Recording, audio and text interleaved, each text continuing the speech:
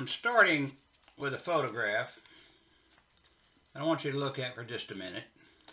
This is a picture of an older man with a woman sitting on his lap, and he is apparently not quite sure what's going on, maybe a little bumfuzzled, maybe a little discomfited.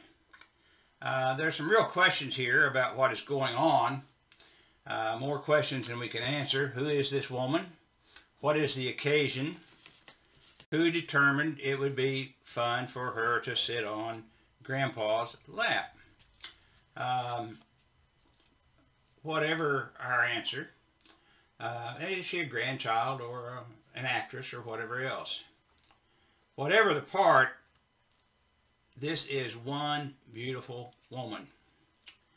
And focusing on a sequence of 3 photographs, starting with the one that I've shown you, I began thinking about the story of King David, the last weeks or days of King David, as depicted in the last chapters of 1 Chronicles and 2 Samuel and 1 Kings in the Bible, during which time David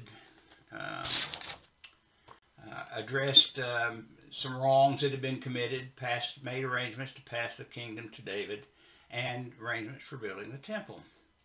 And it would be also consistent of the narrative that we read to think of him thinking back over the chapters of his life, his battles and victories, and in the meantime, as death approached, however, he grew more and more feeble and could not keep warm. So his servants decided, in terms of the standards of that time, that perhaps if they brought in a beautiful woman to take care of him, that they could generate some warmth. There's a great cartoon by Booth that illustrates a similar story. She seems to have, this woman, by the name of Abishag, seems to have provided some tender, loving care. But the historian's claim is unequivocal. He did not cohabit with her. Now, those are the facts. But it is also true that we do not have a record of what David thought about during those last hours of his life. So let us look a little further at the story depicted in the photographs that we have. This is the second of a sequence of 3 photos depicting a beautiful woman on an old man's lap. And now he is perhaps a little more involvement, the beginning of a smile, perhaps. And then we get to the 3rd photograph, in which the smile is clear and his hand is on her thigh. To my mind, his changing response to the beauty on his lap, this old man's lap,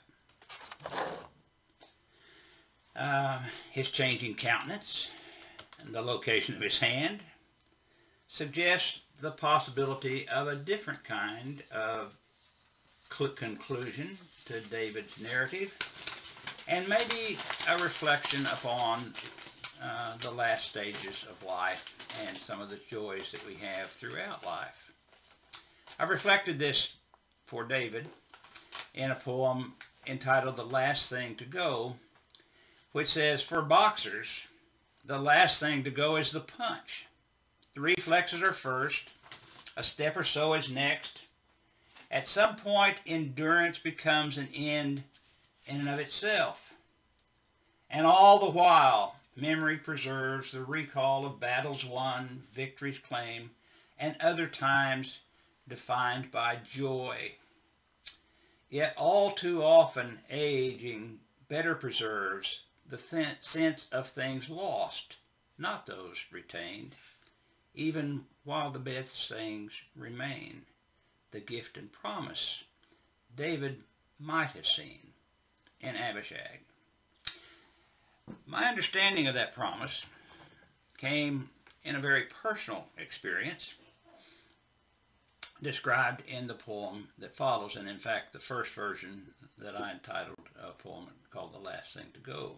It starts the same way as the one that we've already read. It says this: the reflexes go first, a step or so is next. At some point, endurance becomes an end itself. For boxers, the last thing to go is the punch. For men in general, this is where we've changed now, it is a different kind of zing. The kind I saw in Dad's hospital room, 3 months comatose. No sense of him. Or so all agreed, until he beamed his delight with the entry of a new and gorgeous nurse.